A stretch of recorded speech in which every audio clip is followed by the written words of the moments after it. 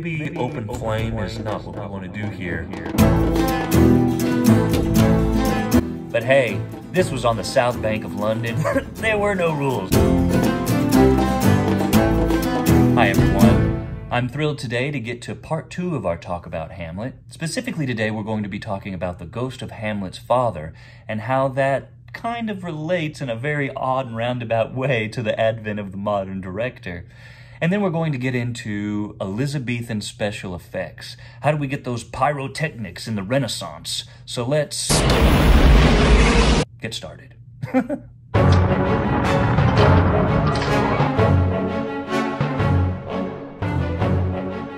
Before we get to the rocky shores of Denmark and the intimidating towers of Elsinore Castle, I want to take a little quick detour south to 19th century Germany.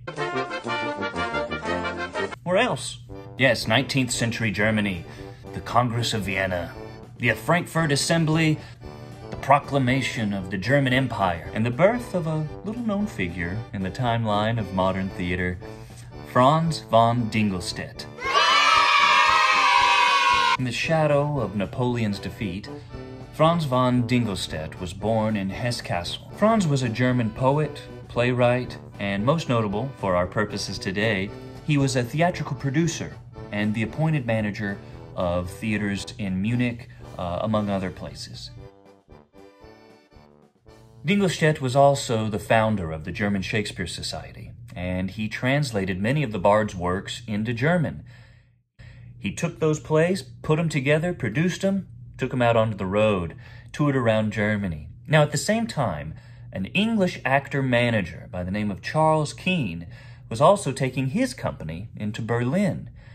Now, before the advent of the modern director, you had what was known as the actor-manager. Now, who was the actor-manager?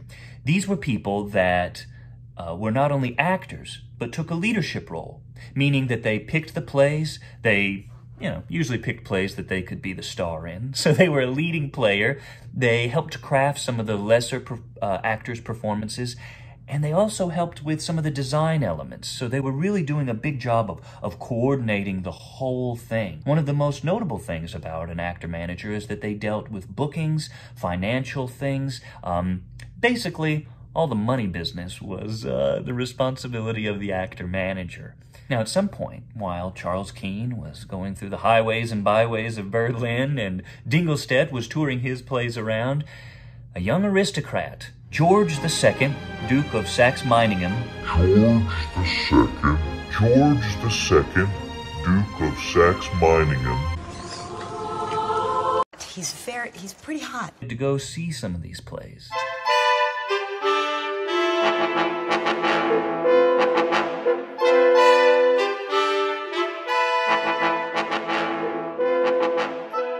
From these experiences, seeing these two companies, a young man named George II, Duke of Saxe-Meiningen, decided that he wanted to be invested more in theater. He started to study it more and get more and more involved. In fact, after a few ill-fated marriages, married an actress. I'm not an actress. I'm an actress. He developed his own way of looking at a theatrical production and developed a style that unified the conception, the interpretation, and the practical execution of putting on a play. Now, he emphasized several things in his productions.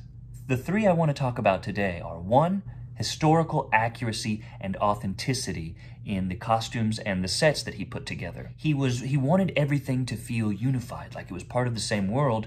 And if you research him long enough, you'll find that he even made some of the costumes himself for his productions. Number 2, he advocated for long and carefully planned rehearsal processes. Now, I think that this is particularly important considering that during Shakespeare's time, many of the actors that he had were not just actors. If you look at Midsummer Night's Dream, you had Bottom the Weaver and Snout the Tinker, so it's indicating that many actors also had other jobs. But with this kind of new approach, these actors would be in rehearsals for longer amounts of time, as opposed to the truncated rehearsals that were done during the Elizabethan times in Shakespeare's day. And finally, the most important thing that I want to get to is that all of the theatrical elements were unified into a singular artistic vision.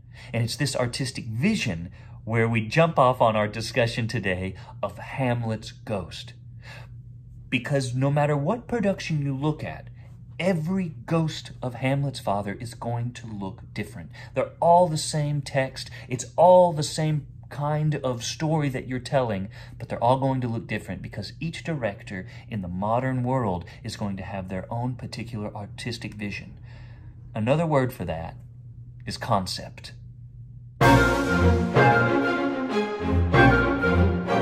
Before one nail is hammered, before one paintbrush is dipped, theater artists go through weeks, months, and in the case of million-dollar huge productions, even years in a process known as pre-production. So at the beginning of this process, the director gets together with the costume designer, lighting designer, set designer, sound designer, other production personnel, and they sit down and they talk about the production, and it's during these early meetings that a director reveals their concept statement. So, what is a concept? A concept is basically the visual metaphor for a production. After reading the play several times and finding inspiration, making notes, a director is ready to come to his designers and to his whole production team with an idea for the show. Some people might call this the idea for the show, the premise. There's a lot of different ways that you can talk about a concept. I got an idea. So basically you're taking all of the notes that you've taken, all of the visual inspiration that you've researched through paintings and photographs, and you're putting it into one visual metaphor known as a concept. So when presenting a concept, a director might put together something like a PowerPoint presentation. This allows them to show their inspiration, to talk about quotes or things in the play that really excite them, and to give some visual reference for designers to go back to when they're creating their set and costumes. This is my presentation for the complete works of William Shakespeare Abridged that was to be performed this summer. Unfortunately, this has had to be postponed because of the current situation. But we'll go through it quickly so you can see what a director might bring to a production meeting. First of all, you want to tell them what the concept is. And this is where I started. The complete works of William Shakespeare Abridged is a tragedian's playground. Well, now let's see what that means. If you look at that second paragraph, the charm of this piece is that our clowns don't necessarily know they're clowns. Just as Theseus proclaims in Midsummer, never anything can be amiss when simpleness and duty tender it. Our clowns are committed to a grand task because of their love for Shakespeare. So I'm taking inspiration from Shakespeare's work because it's about all of Shakespeare's work and putting it into this PowerPoint presentation. If you go down just a little bit further, we get to see what I mean about a playground, and there's some there's a visual representation of what I mean, and then here's some inspiration images. What is an actor's playground? You've got a trunk with a bunch of props, costumes, and things like that. Here's some paintings, some historical research of what it was like to put together Shakespeare's stuff on a shoestring budget back in the day, and inspiration for the piece. Shall I compare thee to a summer's day? Thou art hot and sticky. This idea of taking the old and smashing it, juxtaposing it with the contemporary humor is exactly what the play does. And so that's where I was drawing my inspiration. So you're going to see that there's elements here that a director wants to emphasize in his play. One was audience contact. Another was music.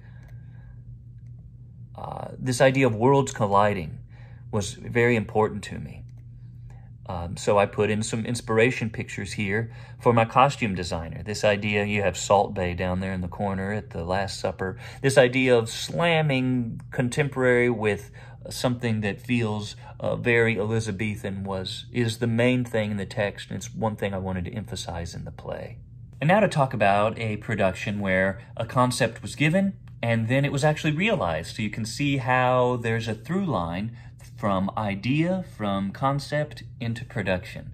So we'll take a look at one of Shake-on-the-Lake's most recent productions, Richard III.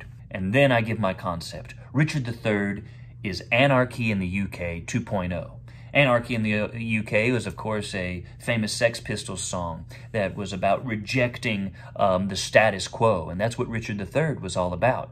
And the kind of thing that we decided to settle in on with this 2.0, Anarchy in the UK 2.0, was futuristic minimalism.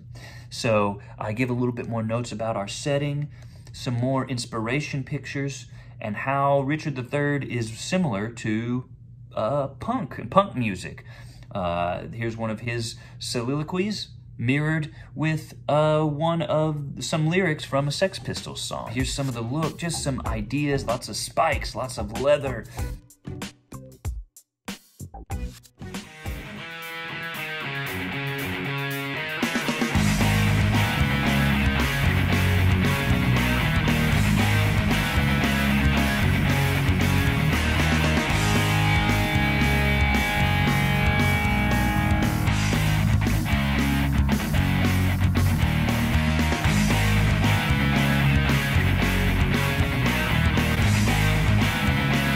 Now you may ask, why am I getting into all of this? Well, it's because I don't believe that history, and especially the trajectory of our art form, happens in a vacuum. I think that it's more useful to look at this in a holistic sense, that there would be no ghoulish, scary lights and sound on a Ghost of Hamlet coming and flying across the stage in the year 2020 if there wasn't a Miningham deciding that it all needed to have a unified concept to give it life, to give it purpose, and to serve the intention and the artistic integrity of the play.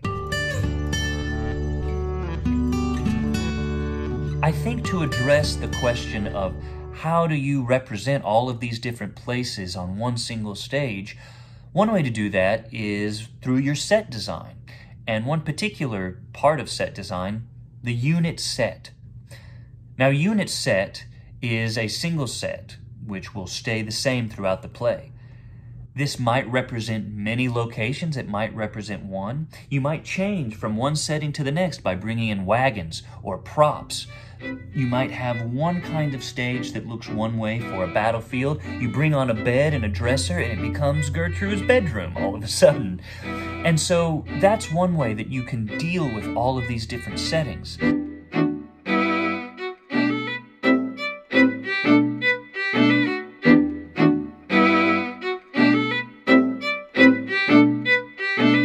So how do we use effects to make the Ghost of Hamlet's father really spooky? I think this is a question that needs to be answered on a timeline from the Renaissance until now. During Shakespeare's time, he was still working with universal lighting. So the main way that Shakespeare was able to set up a scene was through his language. That's why the text is always so potent, and that's why you hear me talk about it so much. In Shakespeare's day, his audience was, of course, known as an audience, indicating that the sense of hearing was very important during his time. Remember, during Shakespeare's day, a common phrase was to hear a play. Remember what Hamlet says in Act 2, Scene 1. He says, "Follow him, friends. We'll hear a play tomorrow." I think that the idea of hearing a play means that the text is really doing a lion's share of the stagecraft. Remember, LED lights and naturalistic acting were still centuries away when Shakespeare was writing. And so he had to elegantly put it into his language to help us fill in the blanks. I love this quote from a book called Outlines of Shakespeare's Plays. Whenever place or time mattered in a Shakespeare play, some references to them could be introduced into the dialogue, and if special atmospheric or dramatic effects were needed, they could be created by the poet's pen. Hence, it is to the Elizabethan stage that we are indebted in great measure for the exquisite descriptive poetry of Shakespeare. I think that's really cool, that the practical needs of the theater gave birth to all of this poetry. This all brings us to the Ghost of Hamlet's father. Remember Henry V. Shakespeare knew that he had an uphill battle in presenting so many people in so many locations in the history of Henry V. He invokes the imagination of the audience. Oh, for a muse of fire that would ascend the brightest heaven of invention. He goes on to say, think, when we talk of horses, that you see them, printing their proud hoofs i' the receiving earth. For 'tis your thoughts that now must deck our kings. For 'tis your thoughts that now must create our ghosts. To be fair, this idea has also received some pushback, this idea of hearing a play. Farah Kareem Cooper and Tiffany Stern are the editors of a 2013 collection of essays, Shakespeare's Theatre and the Effects of Performance, written by themselves and 9 other theater historians. One of my favorite things about their work is that they embrace what a theatrical magician Shakespeare really was. We talked about total theater last time, and that Shakespeare was no stranger to that. Yes, Shakespeare was a wordsmith, and yes, he did write some of the most dazzling poetry ever in the history of the world, but you know what? He was also a shareholder in a theater, and he needed butts in the seats. I need money. Yes, he did ask the audience to participate in this world. So that means that there was no lack of visual stimulation to accompany these dazzling and profound words. Stern, Kareem Cooper, and company push back. They say that Shakespeare and his team were pushing the envelope when it came to special effects. There's a wonderful podcast put out by the Folger Theater, and I want you to take a listen to what they had to say about, specifically, the ghost of Hamlet's father. Oh, so in Hamlet, when the ghost is underneath the stage and he says, swear, it has all of that extra meaning. Oh, yes, Absolutely. The audience know he's in hell. That's the thing. And Hamlet goes, oh, I don't know whether this is really a ghost or is it a goblin damned, but the audience know. So this is really going to... So entrances and exits and positions on stage will really have extraordinary interpretive relevance to the audience. You give a lot of examples of this. The witch's cauldron in Macbeth, which sinks into the trap in the stage directions. Yeah, if you go down that trap, it's always bad because it goes down to hell.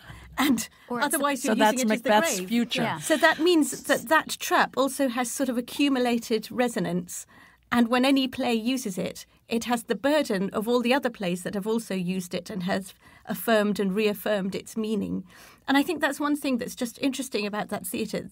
There it is, sort of fixed, but affecting meaning and accumulating meaning with repeated performance. Like onion skins. I mean, the point of the book is to really make people aware of that, but also how those effects work in concert with the writing itself. So it's not just about the language, but the language is obviously quite crucial to the entire process. So how do we create some of these Elizabethan special effects? Well, let's take a look. When you're looking to create some thunder, you have a few options. But probably the coolest sounding option is something called a thunder run. Basically, you're taking cannonballs and you're nudging them down a wooden slide that circles and coils its way through the rafters of a theater to create that kind of rumbling sound. It's a live sound, and so rather than just hearing it with your ears, you feel it with your body. One way that lightning was made was taking a powder made of resin and tossing it into a candle flame or a torch, and it would light up like lightning. There was a strange piece of machinery called a swivel, and basically they would fix a wire from the top of the theater on down to the floor, and they would put a little firecracker on it, and at the appointed time they would light it up, and it would shoot down the wire, sparks flying everywhere, and impressing all that were there to see it. With thunder, there's also something called a thunder sheet, and basically you just pound this sheet and it makes this low, rumbly sound. To the point of the authors I was talking about earlier, was this dangerous? Yes. During a performance of Henry VIII, an unfortunate incident, there was a moment where there was supposed to be a battle in cannonballs, so they got cannons and they lit them and they exploded, and a little bit of a spark came out. Now, the globe was made with wood, had a thatched roof, so most people today would decide maybe open flame is not what we want to do here. But hey, this was on the South Bank of London during the Renaissance. There were no rules. They got to have fun. So they lit those cannons up, a little spark got on that thatched roof, and whoa, there went the globe. We don't want to leave out the sense of smell. Now, part of the way you make this smoke rise from the trapdoor was sulfur. Sulfur is not the best smelling substance in the world. It smells a little bit like rotting eggs. And it smells even worse when it's been lit up. So, as the witches and MacBee are emerging from that trapdoor and you've got this sulfur coming out and they say, hover through the fog and filthy air. That was filthy air, definitely. So Shakespeare was engaging all of those senses at once. On a modern stage, of course, you have tons of options. And one of the ways that you do that is through creating a compelling sound design. I'll show you a little bit here. So, I'll show you a little program called QLab. So what you're seeing right now is a sound design that was done for Lear's Nightmare, which Shake on the Lake put on this past October of 2019. Now what you'll see are, I always number things A, B, C, D, E, F, G, rather than numbers, because most of the time, lighting cues come in numbers. You put your track on there, and as you can see, you press go. Ah, let there be music. Now then, if I wanted to hop out of that, I press the escape button. And if you want to make a little adjustment here, you have all of these tools. Now, say I want to fade out. I'll just take this, plop it right there, and sounding good. Ooh, want to fade that out, so I go there. Haha.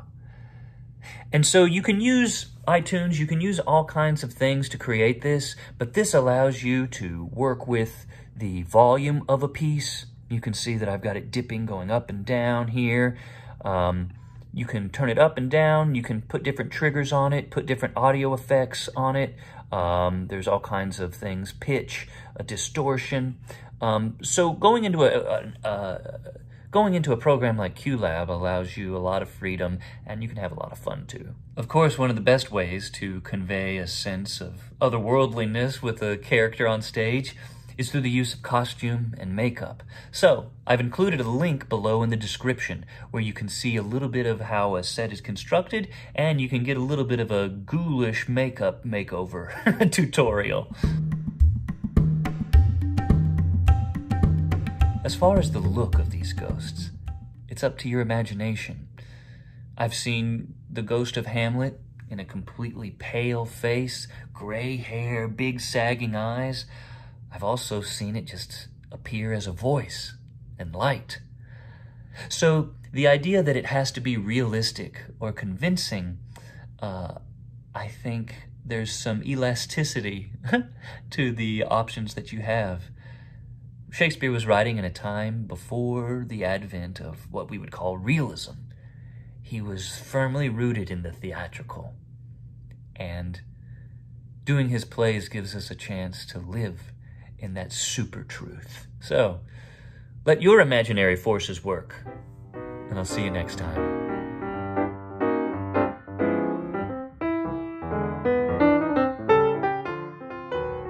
Franz von Dingelschlecht. That's not his name. and the birth of a little. And number 2.